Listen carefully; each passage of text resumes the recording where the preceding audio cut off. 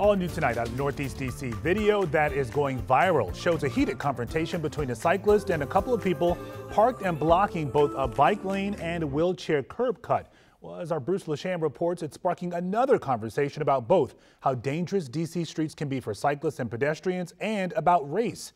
And before you watch this video, we do have to let you know that we blurred the faces of the couple involved because we haven't been able to speak with them directly. Hello, please move. Gordon Chaffin says he cannot afford a car, so he was biking home Thursday on M Street Northeast in Noma. Please move. You're in the bike lane and blocking the sidewalk here.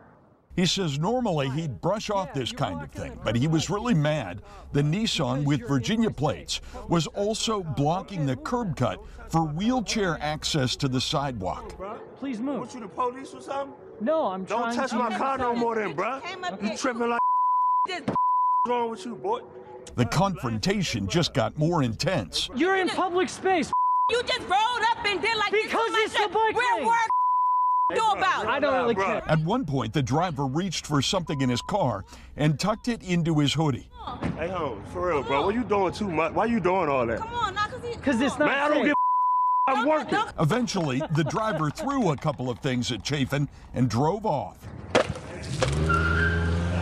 Yeah, I was really scared. You didn't sound scared. I'm a stubborn jerk, and I try to use it in ways that helps the world. I'm not scared of dying. I want streets to get safer. The Virginia tags come up in DC DMV records with almost $9,700 in unpaid fines, 24 of them for speeding on the same stretch of Southern Avenue Southeast, where a pedestrian was killed last year. Again and again, speeding on that same block.